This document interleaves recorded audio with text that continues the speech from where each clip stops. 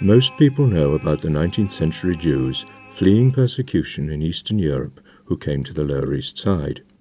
Less often told is the fascinating story of Jewish activists in the labour unions, and this I was able to touch upon when some of my characters take part in the garment workers' strike in the early 20th century.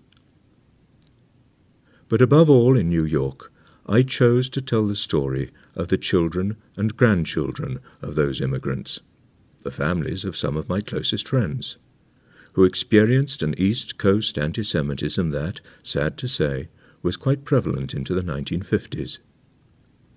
The Adler family, they are fictional but based upon several real families, know what it is to be fired from a New York bank when it is discovered they are Jewish, or to be refused a hotel reservation in Connecticut, or to have a Park Avenue doorman hesitate to let them into an apartment building.